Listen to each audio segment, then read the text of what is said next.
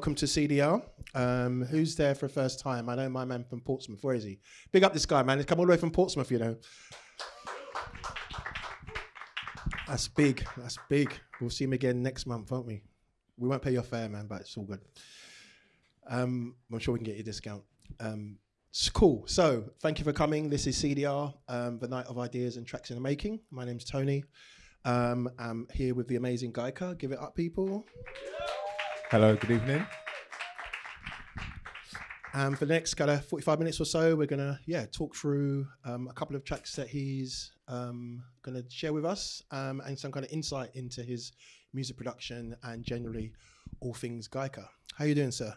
I'm good. I've been in the studio all night, so excuse me if I'm a little bit spaced out, but yeah, I didn't really sleep. We can all relate to that. You know, Yeah. Lots of nights tuning kick drums and reverb tails. We all know all about that till 6 o'clock in the morning. Yeah. So before we kick into the music side of things, just want to know a bit about you, you know, and essentially, you know, what was it like growing up, Gaika? You know, you're a South London boy, right?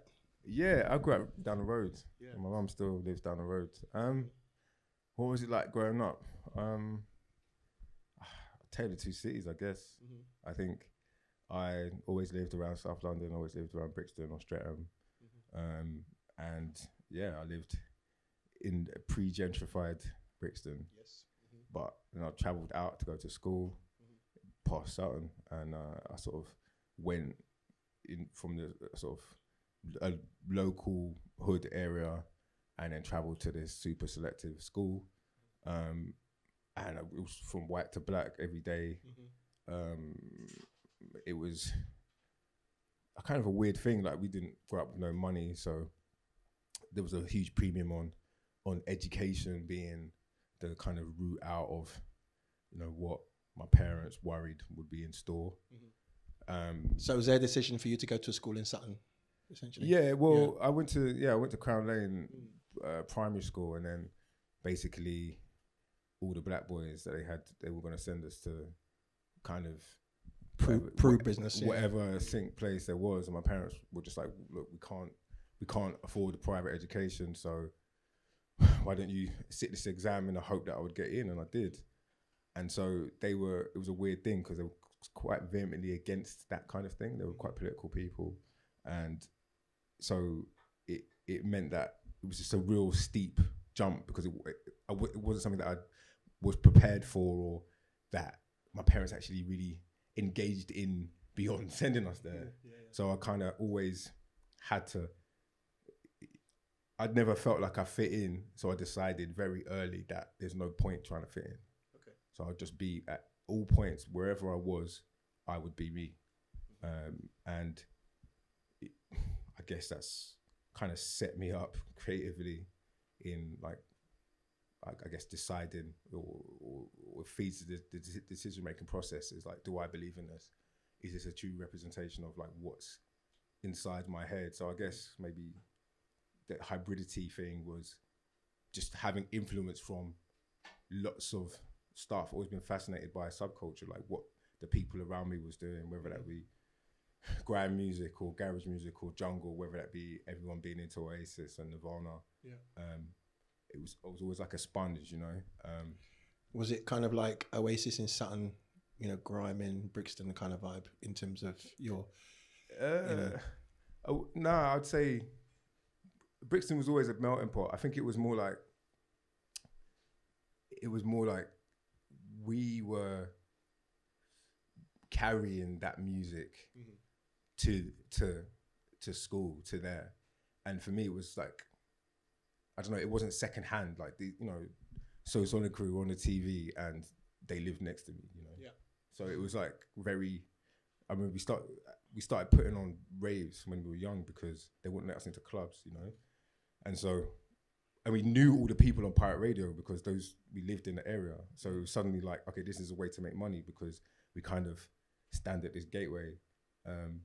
And this is a way to kind of stop people from giving you shit, basically, whether it's some kids at school that wanted to talk shit or whether it's a kids in the man that wanted to talk shit. It's like when you're the person that's hosting the rave, then it's like, okay, you become this kind of social grease. And I guess that started my fascination with like the power of music to kind of like break down kind of what I see as false barriers. Mm-hmm. So from school to obviously getting into music and putting on parties, at one point did you say, you know what, this music thing is going to go beyond just putting on parties to actually, you know, contributing and making my own stuff? Yeah, like I started from putting on raves, and that I started getting into graphic design or design work because I wanted to make the flyers and then just to make the art around this kind of clubland subculture. And then I went up north, went to university, and I carried on doing this thing to quite a high level because I wanted, you know, I needed to pay my way through. Mm-hmm. And then at some point I'd had kind of a pretty successful career doing that. And as in designing flyers for people?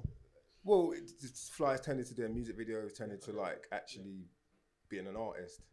Mm-hmm. And I had a friend, and he had a band, and he asked me to be in it because, I don't know, he liked my jacket or whatever. But I also was kind of had an encyclopedic understanding of music because I'd always been into it. And I didn't really know that I had a talent for it, but I guess he identified it. And then when I went in the studio, and it just came very naturally, like more naturally than the visual stuff that I was making a living from. Mm-hmm. So it just, I don't know, it just kind of came out of me. And then from that point, it was like, I just thought, you know what, I'm going to give this a go because I find it quite easy and people seem to like what I'm doing. Mm-hmm. Can you remember the first thing that you were, or one of the early things that you were happy with that you kind of put out? The first thing I was happy that I put out? Yeah. Oh man. Yeah, we did like some kind of bootleg tune of like a Zinc record. Okay. And then it was like one of the first things I ever did, and then DJ Target started playing it on the radio. Mm-hmm. So it was from the jump, people were interested. And then not long after that, I remember the first show that I played like in front of anybody, we were supporting the Wu-Tang Clan. Okay.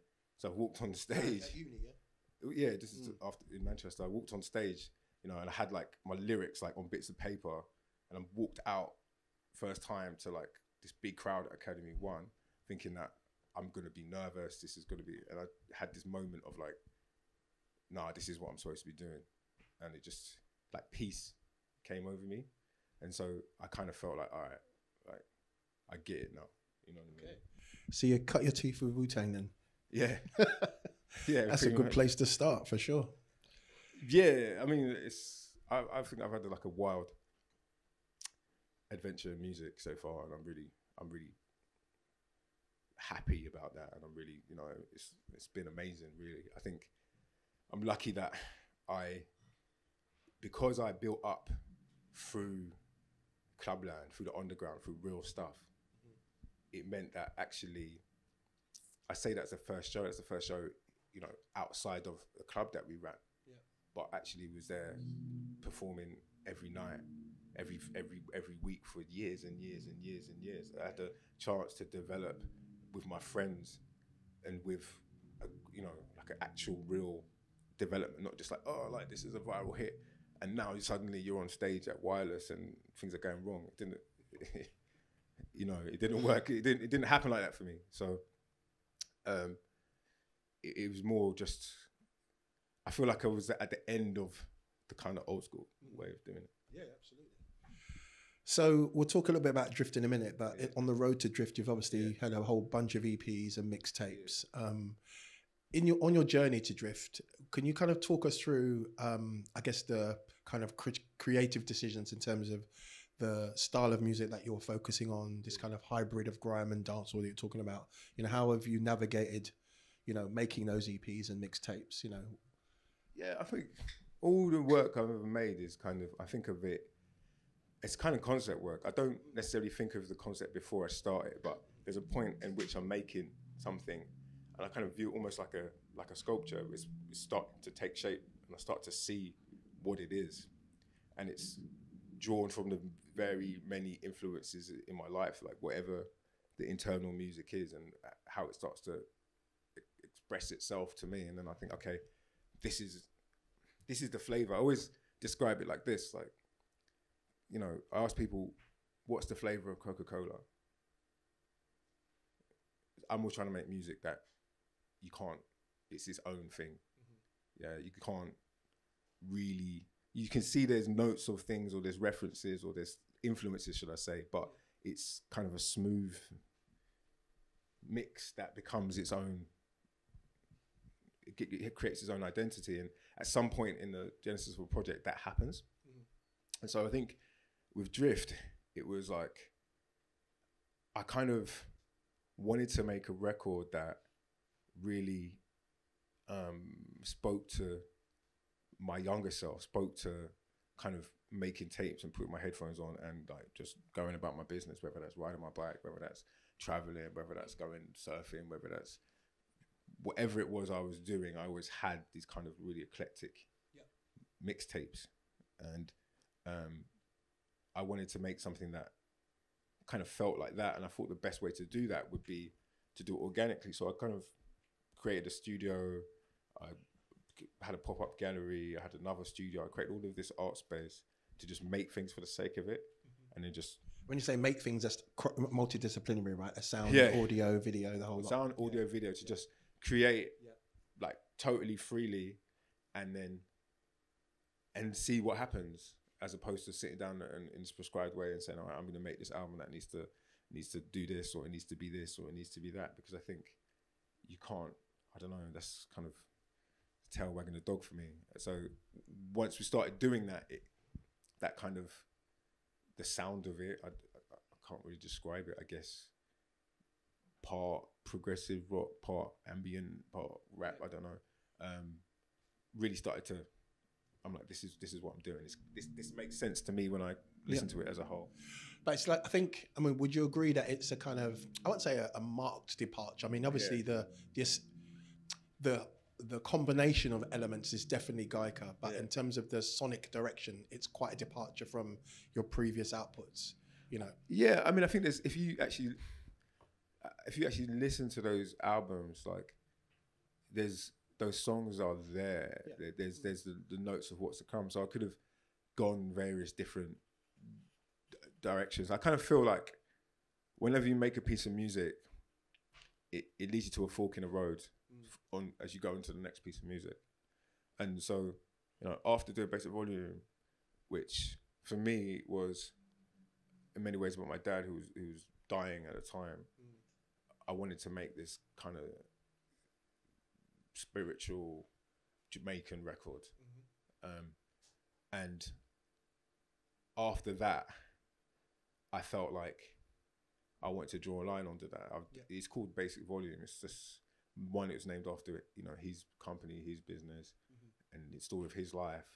And two, it also, I feel like I achieved what I wanted to achieve with that sound in terms of progression in dancehall music and making that a thing. And I think that afterwards I wanted to explore like other parts of my psyche, other parts of my creativity that were actually sort of present in, you know, within those records. But it's just, okay, we'll go down this way. And, you know, after Drift, it's like, okay, well, go one way. You know, I've made a rap record and I've also made a whole other rock thing. So it comes from just being somebody that wants to like always do something new. And I love making music. That's the thing for me. For me, making music is therapeutic. I'm not doing it for any other reason that it makes me feel good. So I'm just going to go where my heart takes me. So how did Drift start then? How did it start? I can tell you. So you had this space that had, you know. Where did it start? It started with me wanting to, I was working a lot of soundtracks and me thinking, I like how pretty this ambient textural, like synthy thing that you know, I'm a synth nerd basically.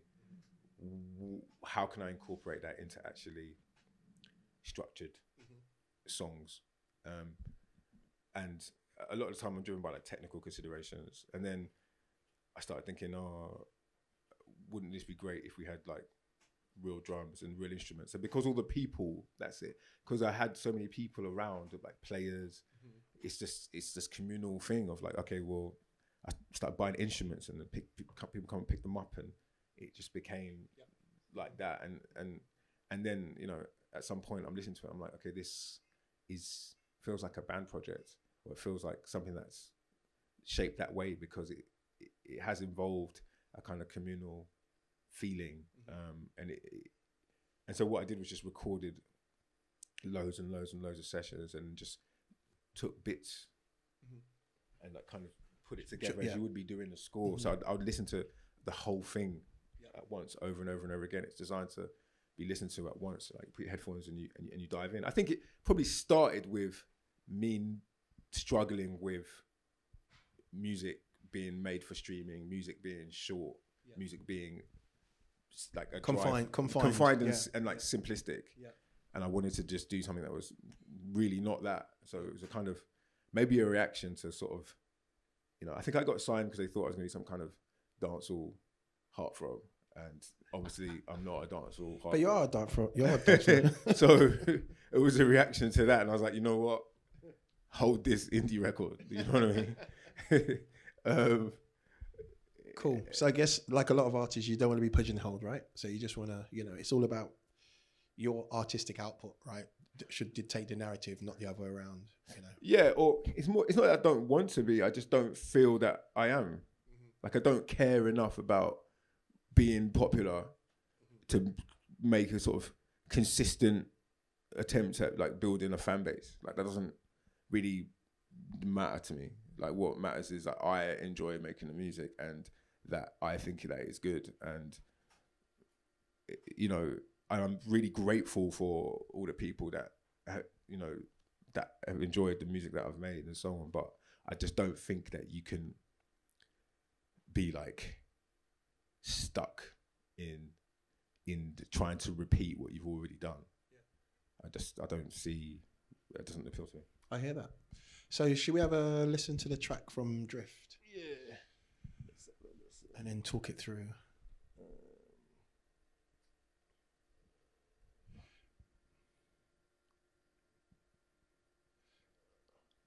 Cool. So these are the stems, yeah? So we will just talk through the stems. That's these fine.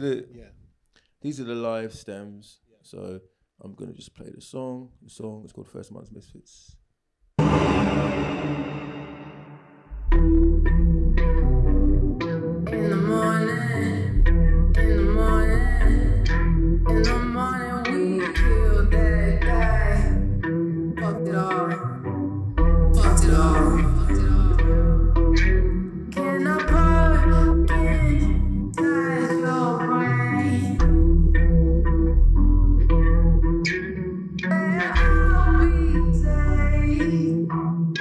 When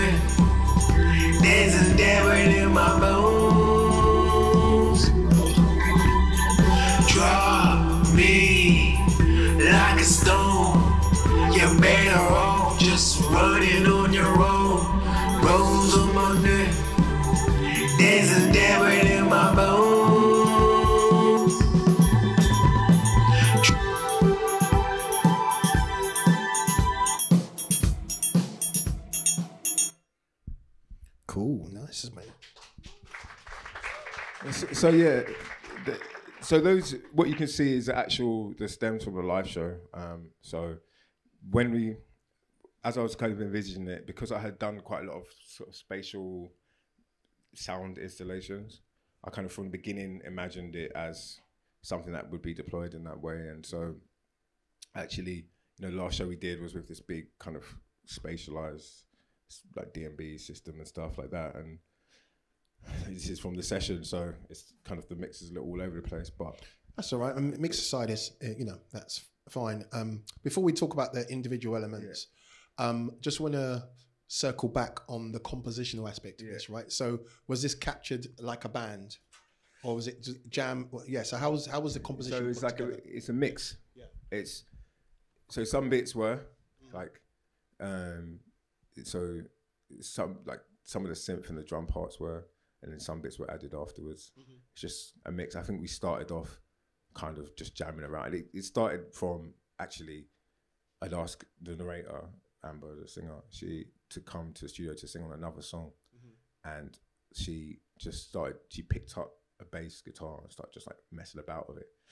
And I was like, okay, let me just record this. The main riff, the main riff. Yeah. And that's what I mean. It's like, I quite like to go with what's happening in a moment. And then I kind of built a track out around it, and then we recorded some vocals, and then I took that track and then added some other parts when we was tracking the drums. And it's always a mix, and just like I'll listen to music that's unfinished over and over, and kind of like write notes and think about it and then change things and so on. But I like to catch things, especially with this album. It was about catching a moment in time. And I think that song, like, quite it's quite raw, because to me it's the sound of like being like locked in that studio in the pandemic. And I wanted to just record a moment in time. That's what Drift is really all about, and not being so sort of studied. It was the opposite. Even the artwork and just how we present the whole thing, I wanted it to be true music and not this kind of product that is sort of like decided by like focus group or whatever. Sure thing. So maybe we should isolate the bass to start off, because it sounds like chorusy to me. Yeah, it is. Yeah.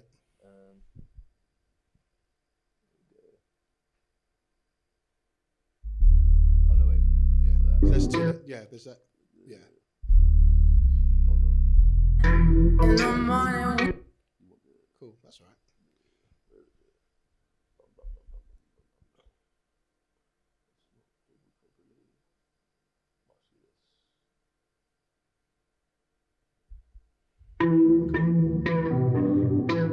Yeah, so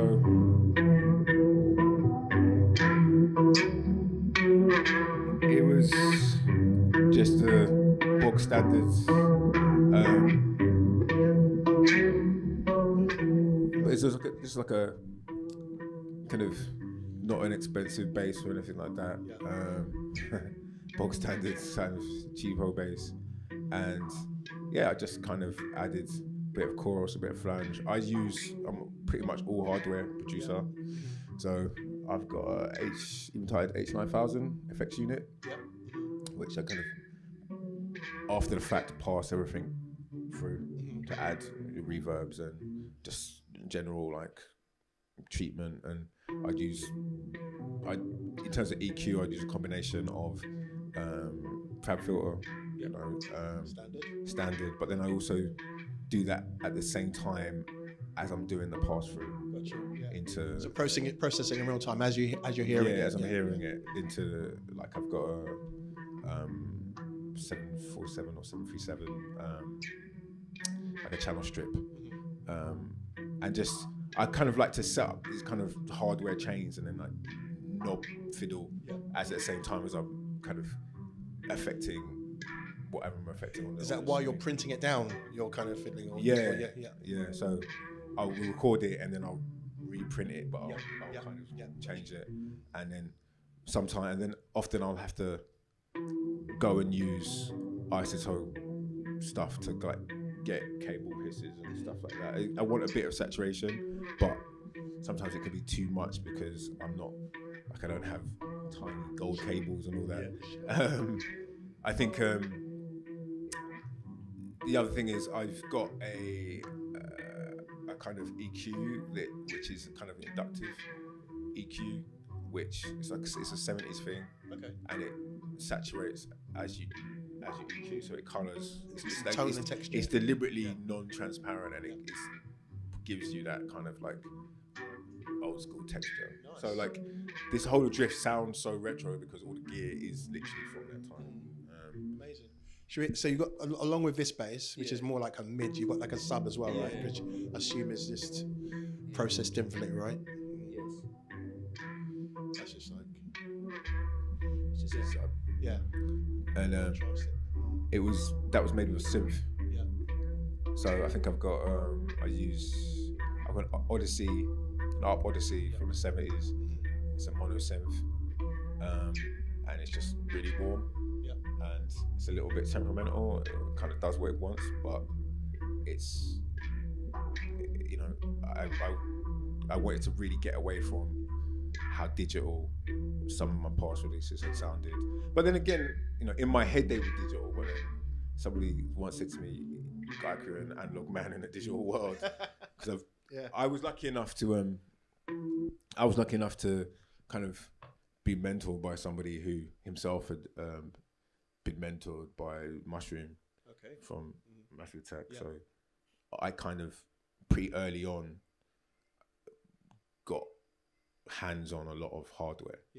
And I kind of gone to the studio as a rapper, and this guy had all this stuff, and I was like, look, I want to learn how to use all these things. And so I learned that way. So I'm not the best with, I couldn't tell you the latest plugins or whatever, but I'm a nerd for like old school. The tactile stuff. Yeah. So was the bass, as in the art bass, was that played manually? Just okay, cool. So again, just captured, jammed along and processed. Just compression, I guess, or I can't remember, but probably compression and a bit of EQ, and that's about it. Played in, because that synth doesn't have MIDI. It's pre-MIDI, so it's like there's no real way of.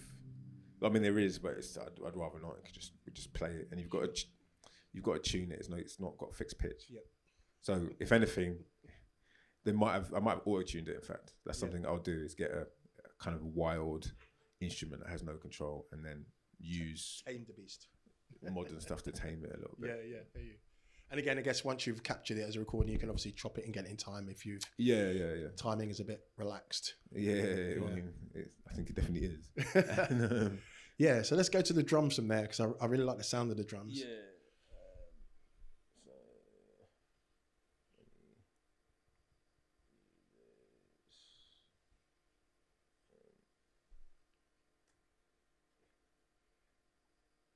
There's definitely some kind of vintage wonder happening with the drums there. Yeah, it's quite interesting. So if you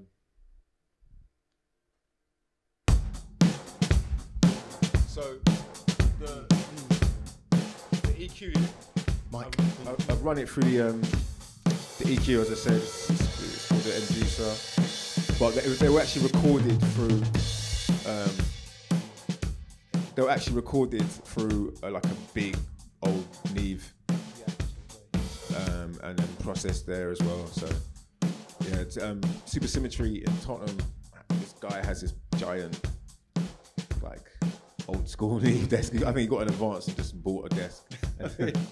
and as you do. Yeah, I think Nat's the owner that studio now, but I don't know. But anyway, check it out. It's great. And we recorded it through there and like mixed it with the stressors and like analog hardware. I was gonna say, was it recorded to tape at all? So I use a thing. I think it's a secret weapon. It's called Mix Analog. I don't know if anyone else uses it. Tell us about Mix Analog. I am a massive evangelist for these guys. They're in Germany and they've just got a room in an office somewhere and it's full of gear, and they've somehow worked out how to you can control it via the internet. Gotcha, yeah. So you send them the track, you send the track, I upload it, and he runs it through the actual gear, and it's pretty much real time, and it feels like real time, and you can manipulate it. You buy blocks of time. It's not crazy expensive, and on a lot of this album, I use a tape machine. So this was definitely about definitely sounds it. No, it sounds great. Sounds really, really cool. So I wanted to get those like Michael Jackson vibes, you know. It sounds more ESG to me, to be honest. Yeah, I mean, my whole pop radar is really skewed, but yeah, in my head, I wanted like 80s sounding drums, but not. I always find that when like the boxy setting on your software always just makes your drums thin. So the only way is to actually just do it with that equipment. Absolutely. And did you play the drums or? No, I didn't. Yeah, okay. We got, Anton, I don't know if he goes by the producer name Samantha. Okay. Super talented musician. Came in and played the drums. It's a funny story. The drums actually, the demo drums that I put in were actually much sort of more like ESG, like they're straight up. Yeah, yeah. And he is a gospel drummer, and he was like, I can't play these drums. He was like, I'm too black for that. And he just and then Amber was like mad because she was like, oh, the song's not the same. And I was like, I kind of like it. And so we ended up having this like swap. Yeah, yeah. Amazing. What next? So maybe go through the synth sounds and the textures. So just one thing about the drums as well, just before we go to the synths. So obviously you've got stereo track there, but when you actually recorded them, did you record them as separate stems and then mix it down? Yeah, what was the process to actually get it to a stereo mix? Yeah, recorded it separately, and then just mix it, and then I'll do various layered bounces to get to a certain thing. All right, let's go to the Sure.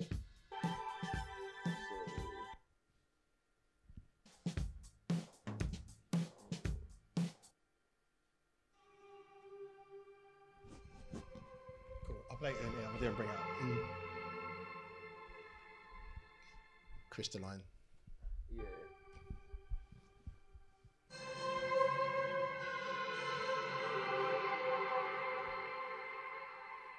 So this.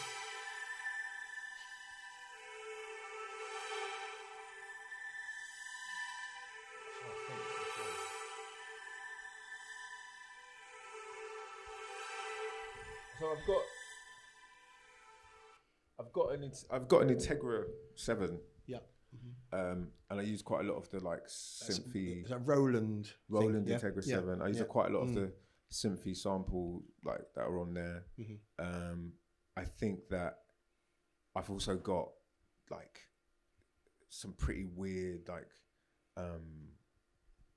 wavetabley kind of 90s kind of proggy things, and I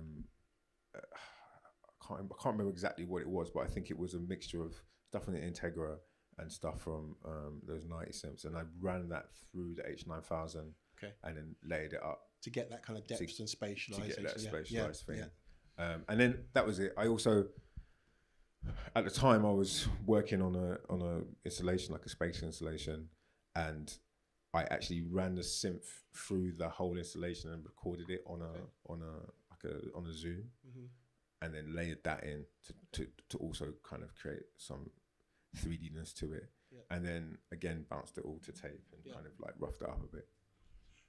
And in terms of, I guess, the composition, I guess it feels like it was just playing some notes that sounded nice. Yeah. I don't write music or anything like that, and I think with that actually, I probably sometimes I'll take MIDI from a drum pattern or some kind of like an arpeggiator or something like that, and then run it through, record it back, and then chop up the bits. You know, or just play and just find the bits that sound good, and then use them. Yeah. So a lot of it is about just like, I guess, capturing and being excited about what you're listening to, right? Yeah. And then bringing it together. Yeah. Yeah. You know. No, cool. It was definitely informed by the fact I was making lots of score music. Yeah. So it's like I was just trying to like. Sometimes I put up a visual, or I would think like hold an image in my mind and try and like play to that, as opposed to thinking, okay, this needs to happen here, and this needs to happen here, and this is, you know, it was just quite free form. But then it meant that afterwards there was a lots of editing to be like, oh, this needs to just move just to here, this needs to be just so, as you would do with a score. So it was sort of like building it like that. But it's great though, because there's particularly in the composition process, there's a freedom, right? Because you know you can edit later. You can just wherever you feel like going with the recording, you can, because you know you can make sense of it or give it some structure later, right? So there's rather than the other way around, which is traditionally a lot of people do that, making music in sections while they're going, whereas this is like the opposite, right? Yeah, definitely. I always like to leave the studio with something to listen to, especially in this project. It was like I'd be listening to it and then making voice notes or writing down what I thought about it, and all just words. So I always wanted to leave the studio with something, and so I would kind of always get to the end. It was never that thing of like make a section and it's 2 minutes long, and now we need to force, or what's the outro going to be, or what's the intro going to be, and all the rest of it. It was more like, okay, we've got this much. If anything, it's like trying to make it shorter. Yeah, absolutely. Edit. Yeah, definitely. So let's look at the vocals now. Maybe Amber's first before we go to yours. Yeah. So because this is a live, these are just backing vocals, but you can hear them. It's interesting though, because let's go for here. When I'm not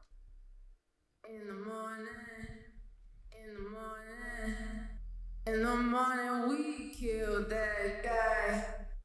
Fucked it all. Can I park inside your brain? So again, these were the ones captured initially, then processed afterwards, right? Yeah. So we found that I had we recorded it. Often I record using a SM58 just in a room, especially on this record, and I kind of like how rough the vocals are. And then I kind of blended that. I got to come back and go over on like a much more controlled situation, but I didn't. It kind of lost the charm, so I just blended them. And then it was with this thing. It was always about trying to keep the live sound, but like tame it so it wasn't just hiss and just like a mess. You know what I mean? But I wanted it to sound as it was live. It wasn't, you know, we were literally jamming, and I wanted to kind of get that energy, because she kind of wrote the lyrics on the spot, and I wanted it to feel like that. So with the effects that you've got there, it feels like, obviously there's some reverb on there and some kind of, I guess, compression. What else is there? It's like a flanger or a phaser or something on there as well. I use flangers, choruses. I just kind of like, I've always used phase as a kind of creative tool. I think it's funny that it's trendy now, but you know, when I came out and I was like, these vocals are mental. For me, I always like the sound of like slightly phasey. It gives it a kind of, it's artificial, but like not in a robotic way. Yeah, not in an auto-tune way. That's in deliberate auto-tune way. Yeah, and in a way, I kind of, because I do use tuners on my voice, I kind of used the analogness of it and the kind of phasey effects to kind of take out some of the harshness that sometimes people associate with auto-tune. And so I guess from doing that, I've developed a habit of like, just like, I like an interesting vocal as opposed to always a perfect vocal. Sometimes there's a time for like a really, really controlled thing, but sometimes it's just... It is what it is. It just sounds cool. Yeah. So with that in mind, let's have a listen to yours in con.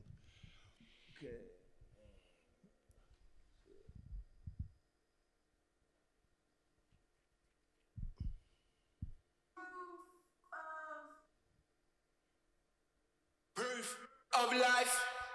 We took our chances.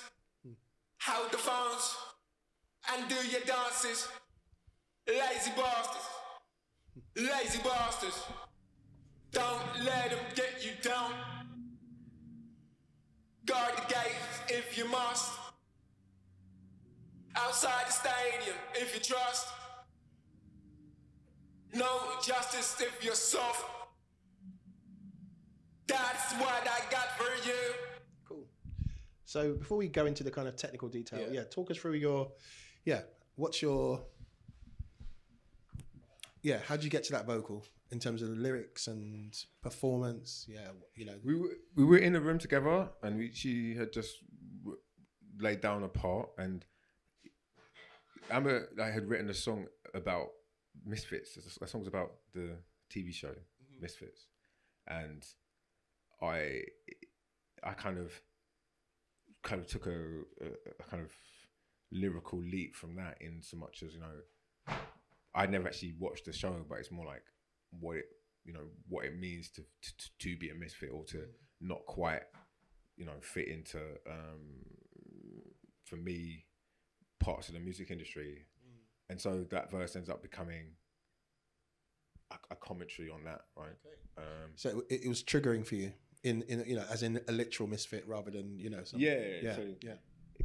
And then I think she got it, and it's the whole song becomes kind of allegorical, right? And I think it's just you know, she just said it reminded her, the riff reminded her of like that show, and then that kind of led me to kind of start structuring it, you know, like what my interpretation of that was. So it's this thing of like, when you actually make music in the room, I really don't like remote collaboration like via the internet. I'm kind of notorious for just not doing phone-ins, because I think there's a magic that happens when you're actually both in the same place. Absolutely. And I need that. And that's why I really like this song, because it's sort of, it's epitomizes what I was trying to do with that record, which was to kind of get away from music making as this kind of corporate endeavor based on potential, right? Where people say, right, if you go in the studio with this person, you go in the studio with this person, and your manager talks to their manager, and everyone's worked out what's going to happen, as opposed to just actually like jamming together and letting it be. And that's what that song was, as sort of live and jammy and weird as it is. It's just somebody who's actually my friend in the studio making a song. So I guess you're more concerned about being in the moment than you are whether there's, in inverted commas, mistakes, you know, delivery that isn't quite on point, etc., etc. Yeah. I mean, not always. Sometimes I'm very precise. It's like, as a producer, I'm quite like particular about things, but I also think that there's a charm in letting things ride as they are. Absolutely. Like I'm a person that likes film as opposed to digital. I like stuff that's just not always perfect, but has intention and character as well. And character, because I think, like, I don't know, maybe it comes from being a DJ. All my favorite records, like, you can't mix them because the drums just just move, you know. And that sort of like very like gritty way where we kind of make music at the moment, because I learned on equipment and like playing and stuff. That's just never really been for me. But I think this was the first time that I really kind of used like lots of other instruments, as opposed to just, okay, I've got some drums here and now I've got some, I'm playing in the synths and I'm This was like, okay, I'm adding in other people's other energies as well. Other energies, and then trying to like tame it all together. So with this, you know, you recorded vocal in a particular way. Was the processing done afterwards or as part of the recording process? So did you, you know, just record, you know, raw and then process afterwards, or was there a signal chain recorded? It's a bit of both. So I always have some chain going in. like people will be like, where are the dry vocals? I'm like, there are no dry vocals because I work really quickly. So my thing is like, you make a decision and that's it, you got to live with it, as opposed to like, now I'm just, you know, there's to me, there's got to be a limit. Otherwise I will get stuck tinkering. So I'd rather just, okay, well, my vocal sounds like this. Let me get a sound that gives it its character going in. Now, afterwards, what I'm doing is building upon that point. Yeah. Is that where the Gaika auto-tune preset gets kicked in? I change it for each. I've now managed to like change it per song. Before it would change within songs. So I'd be changing the sound of the vocal from one verse to the next. Whereas now I try not to do that as much. So I don't really have any presets of any kind, to be honest. I just kind of, does this fit in with what the vibe, I think it's part of the creation of the vibe of the song. Absolutely. How the vocal sounds. And I think with my voice I can do quite a lot in terms of like range, right, from high to low. So I just kind of adjust my tone and delivery to what I think the song needs, and also and I adjust any processes along the way in within that same process, you know. So it feels to me that with this particular track, it feels like a really fluid process. Particularly the way you're talking about it. Was there anything particularly challenging along the way before it was mixed? Yeah, because it's full of hiss when it came out. Like, you know, it was so spontaneous. It was like, you know, like miles of cable.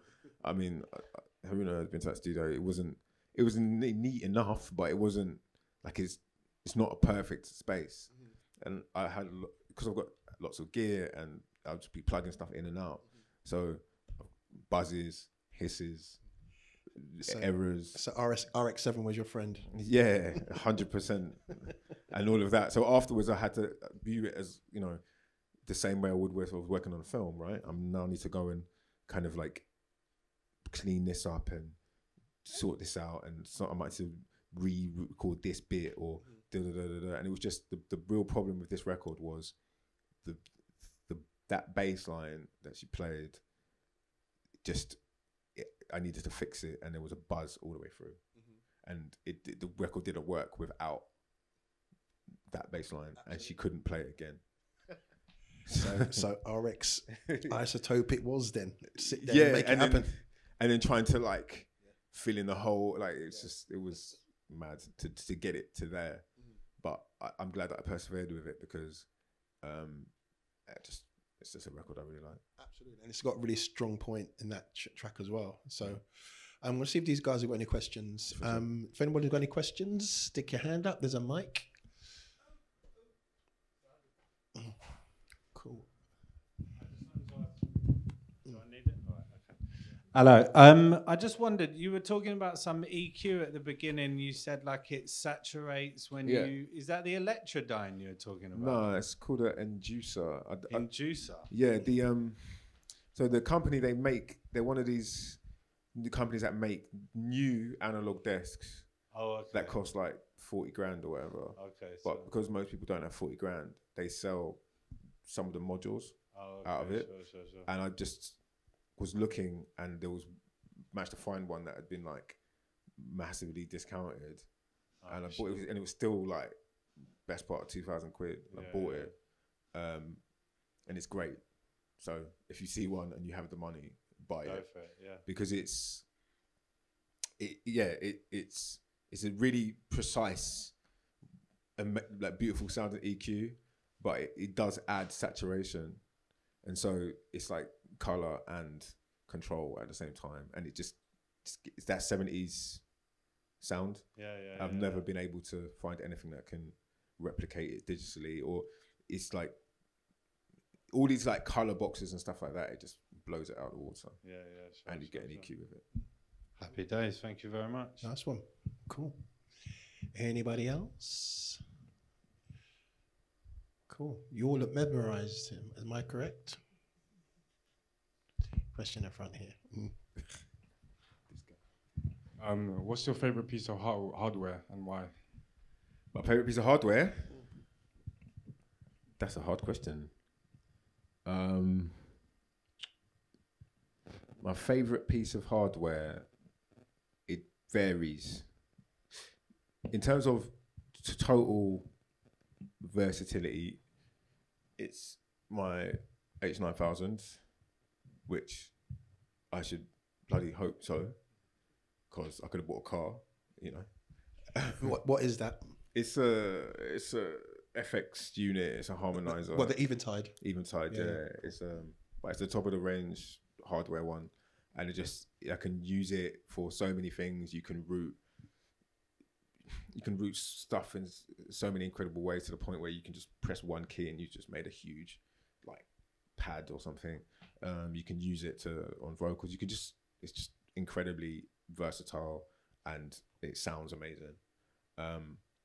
But in terms of the thing that gives you the most sort of joy to use is probably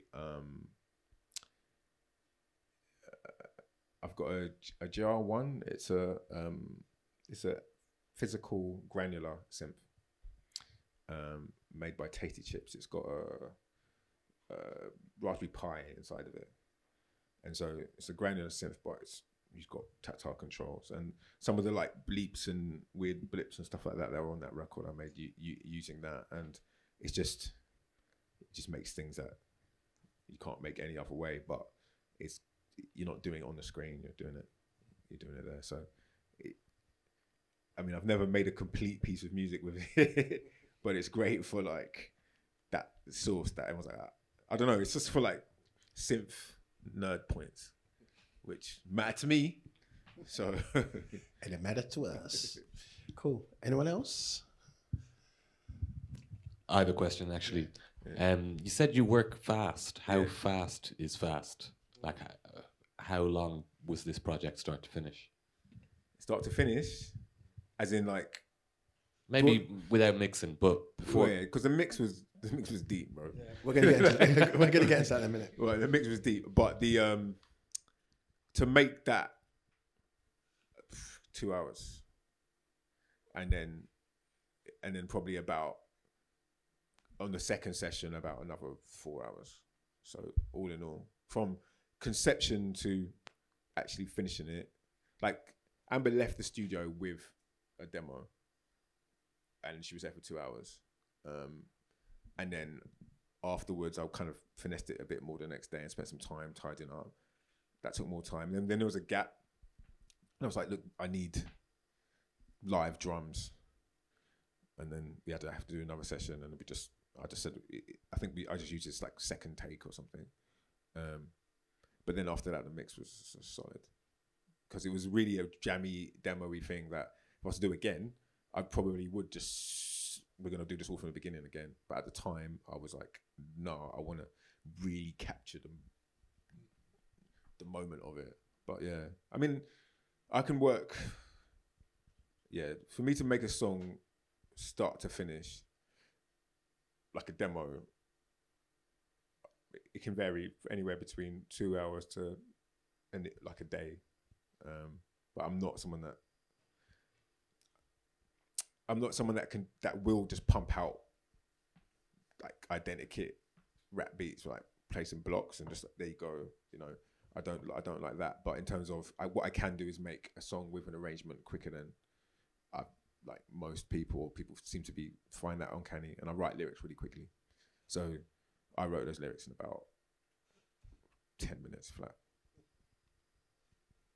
Cool. Thank you. Oh, is there a question there? Yeah, thank you so much for sharing. Super appreciate it. Yeah, you're very like spontaneous and very free flowing, like mover in terms of your sounds. Like where are you at the moment, like in terms of your approach, like after going through that process of making Drift? Yeah, I mean, as I said, it's driven me to like a kind of a fork. So I've got 2 projects that I'm working on now, post that. One is like a rap record, and the other one is kind of similar to this. It's kind of indie or guitars, but synthy kind of chill vibes. And so I just think I often make 2 projects at once. So this new band I'm working with a young artist called Paloma Leon, and she's a multi-instrumentalist, and it's kind of in a similar vein to this, or like Guns and those kind of songs on Drift. And then the kind of rap songs that are on Drift, I've kind of moved them more to rap. And it's like not even like I'm rapping, not even like auto-tune, you know? So it's just, you know, I'm moving in divergent directions at the same time, but I think like that's how I can stay sane. I don't know why, but I've always liked different kinds of music, so I just feel like, well, you've got to make different kinds of music then. I just want to make all the music, to be honest with you. And that's where I want to get to, is where I can just, people see me as a producer that they can work with to make something interesting, and I can bring something that we can meet in a shared love of music. So like Paloma is from Los Angeles, and then we've ended up making this kind of really LA sounding music, and then we were talking about, you know, what a visual might be like, and I said, oh, wouldn't be, well, what the EP name would be, and I came up with the name Dogtown, and she was like, I said to her, well, I don't know if I can call it that, because, you know, I have a tangential relationship to Venice, right? In terms of that's where I will go when I go to Los Angeles. And she was like, look, I went to school there. This is exactly what this is. And for me, that's what I like to work with people, is to find these kind of commonalities in our like musical knowledge and understanding and like life history. And that's always going to sort of drive how I make music, because it's about sharing it. That's it, really. Thank you. You good or yeah? Okay. I'm acting like I don't know how to operate this, but random question. You know how you answered how long it takes you to make a tune? Do you find it easier for you to make a tune with visual or like contextual cues rather than just being in the studio and then knocking it out in 2 hours from just a melodic cue? No, I think sometimes the visual could be distracting. The visual for me kind of helps in maybe editing, but in terms of laying it down, now I've got quick, because I just stand on what I'm doing. So I don't try and, like, I'll play a load of stuff and then I'll just pick out the bits that are good. I don't try and replay the good bit better. And then I'll shape it and edit it to be something, and let it take me and let it be what it's going to be. Because I feel like music, to me, like the moments in music that have changed my life have been when I don't think I was in control. You know, by the breakthrough Murky song that we had, the lyrics came to me. I just woke up in the middle of the night, walked to a computer. I was staying at my friend's house, and just wrote down the first verse, second verse, and the chorus. Didn't really know what had happened, and then the next day, or the following day, you know, like, we recorded it, played it to Zed Bias. He said change the arrangement around. We put it out, and then next thing you know, that was the beginning of our shit, for real. So, and I wrote that verse in about 5 minutes, and I wasn't really in control of it. Do you know what I mean? So I think Spectacular Anthem is the biggest song, right? Again, I went there, it didn't take too long. I just wrote the verse. Because I feel like with lyrics or any kind of art, what you're really trying to do is say what you want to say. Not what we all got that break. Can't say that. How will people feel if I say that? How will I look if I say that? If I really do it, what will it mean? We've all got that break. For me, it's about getting as close as you can to taking that break off. And yeah, like, I feel like my favorite rappers, you know, or the people that are seen as the greats are the ones that can really just go in there and do that, whether it's Jay-Z or Lil Wayne or Young Thug or those people. They can really just do that. I'm not as good at that, but I see what that is, and I try and apply that to the same principle, you know, because I've seen some of those guys in action, and it's wild. Just turn up, it's like, are you just sitting around thinking about stuff all day? Then, like, what? Have you not got like cars to buy and shit? Like, you know what I mean? But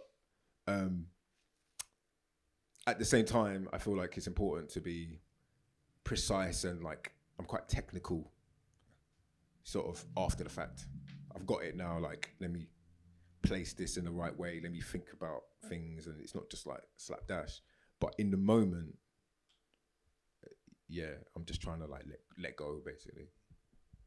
Cool, thank you for your questions. Just going to circle back a little bit, because you said this was a deep one, and we like deep ones. So the mixing process.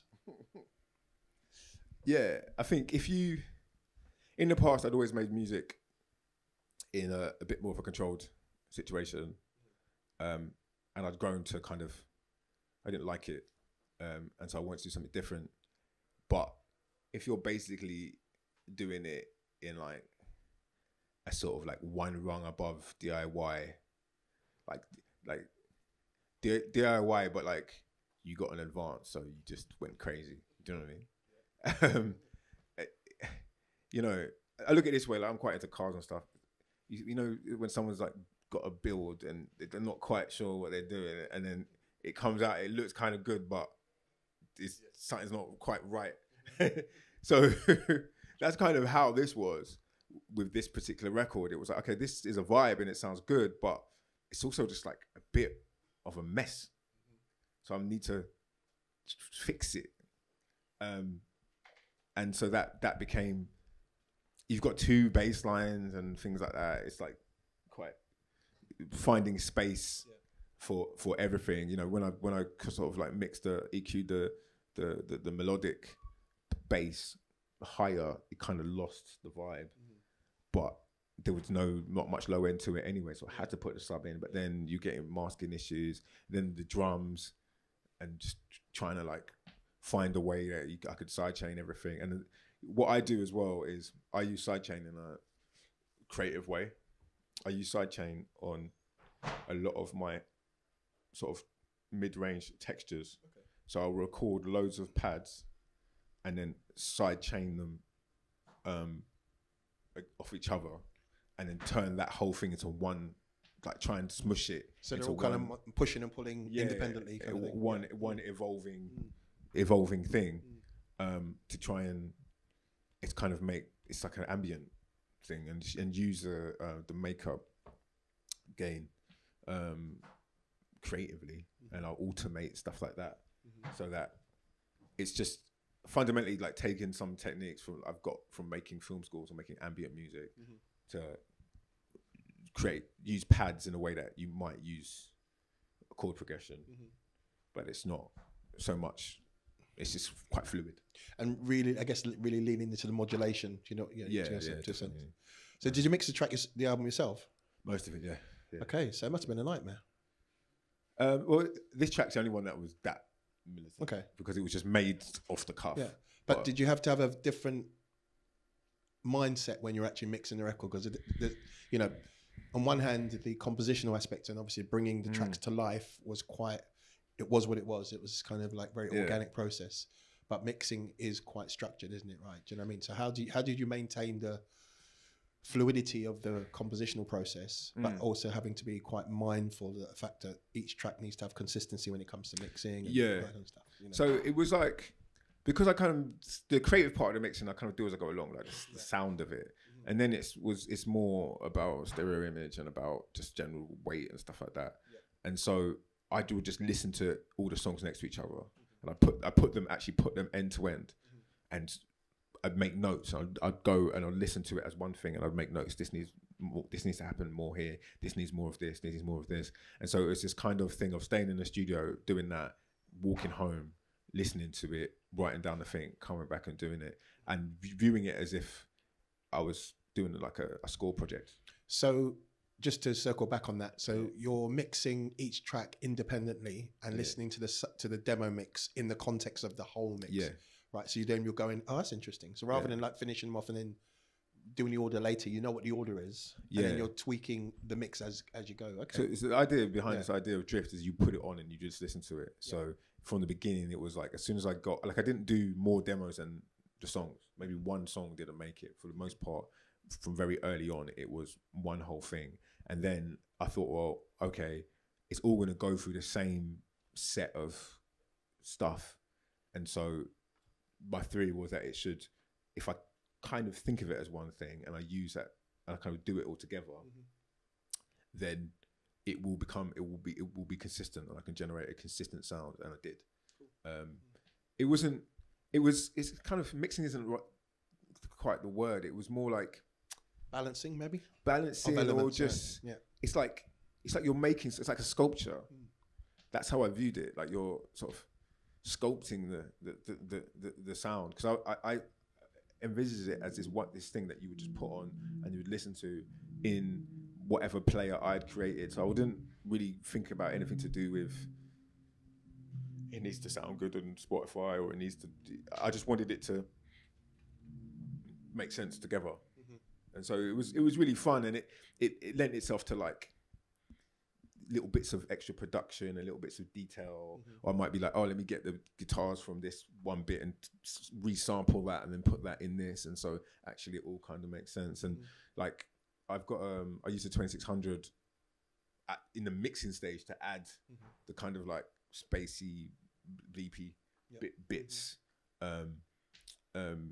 just to, that's the ARP, right? The ARP, to add those things after the fact, because they're kind of like almost like a stylistic glue. So it was mixing and sort of extra composition were hand in hand, and so I was trying to develop a coherent sound. I think what's funny about that is, in terms of how people took the album, that's definitely been something that people were like, okay, yeah, this is we it's interesting what he's done with production. But I think I was so focused on doing that I just kind of didn't really consider that my kind of like live vocalness to it, for some people who were quite used to a very computery sort of vocal from me, they'd be alienated. They'd be like, well, I don't understand, this doesn't sound like Drake or whatever. So what's he doing? It's not a bad thing. It doesn't sound like Drake personally. So. Yeah, well, but for me, it was, I loved it. It wasn't too stressful. This record was just particularly. I got you. Understood. Let me see if we've got a couple more time for a couple of questions. Yeah, question at the back. There you go.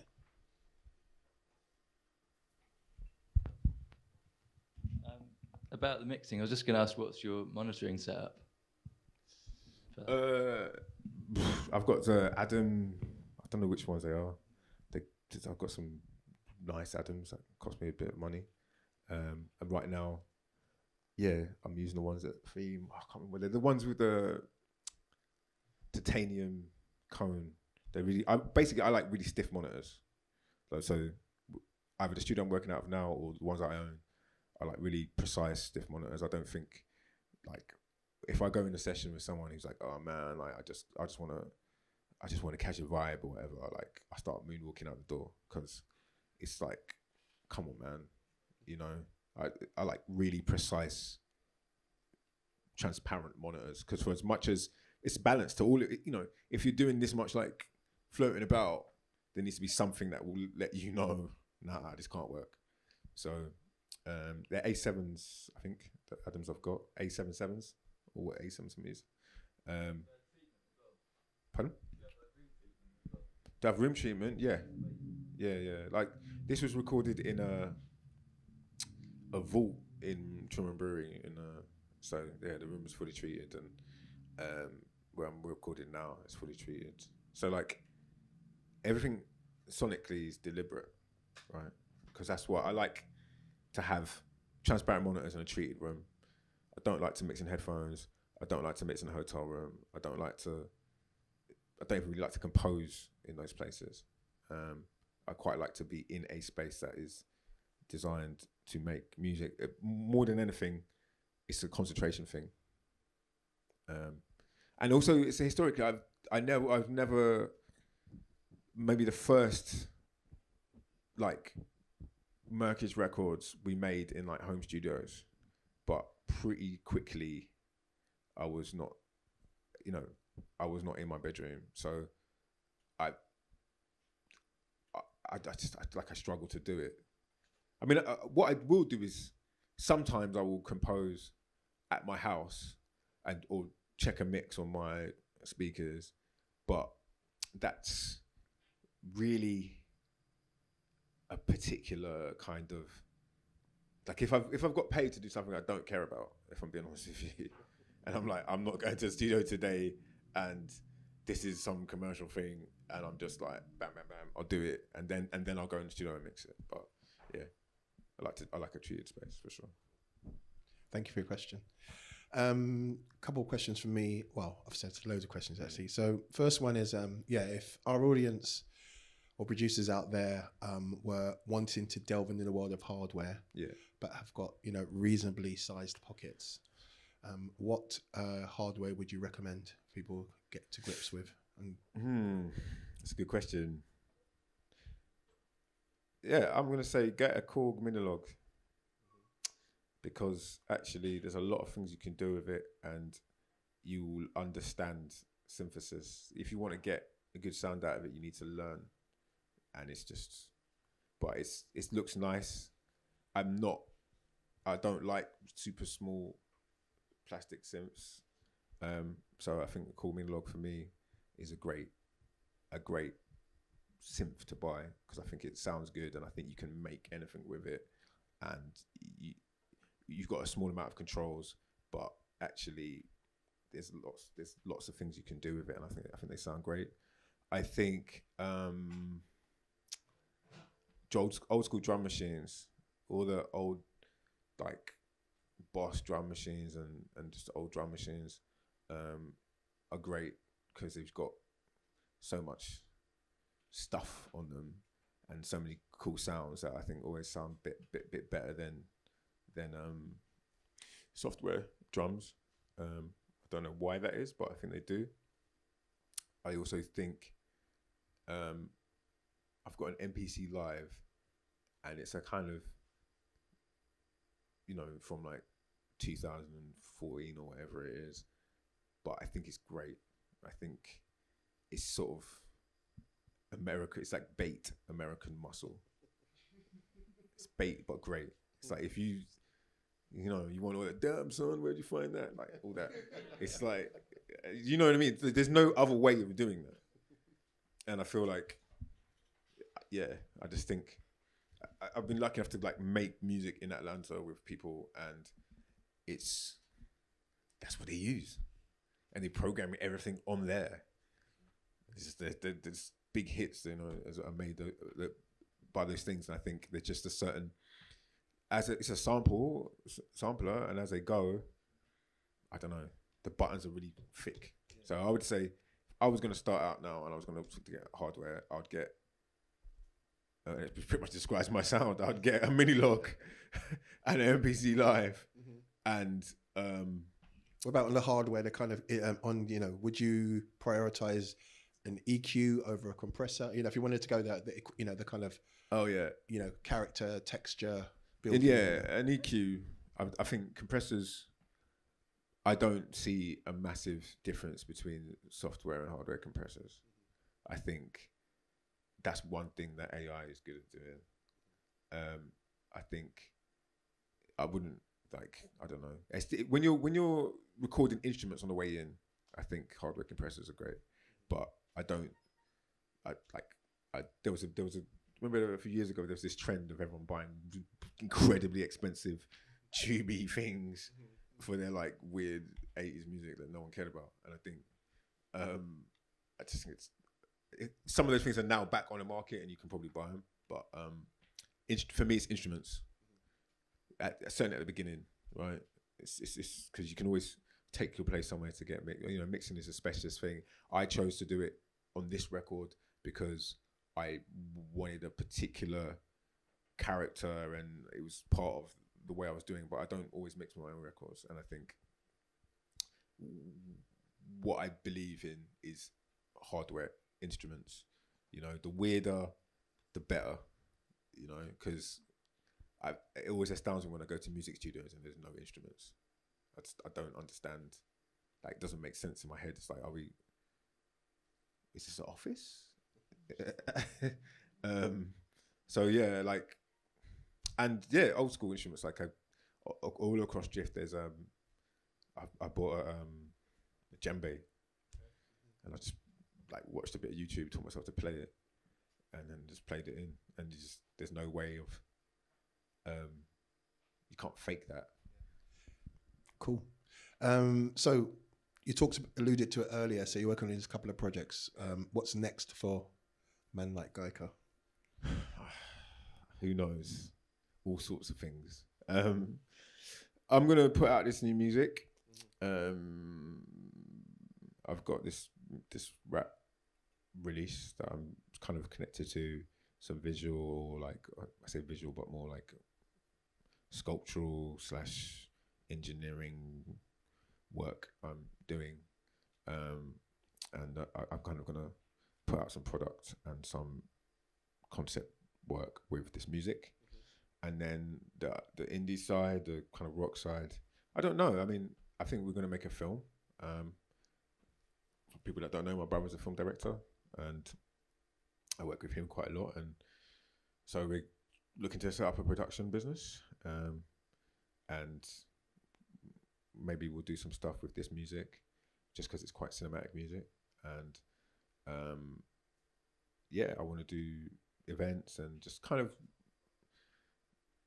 push that on the ground. I think for me, after a 10-year adventure in labels and all of that stuff, I've kind of come full circle where I'm like, what matters is where I came from, which is, I don't think I ever really left, but I'm just sort of really forthright on it.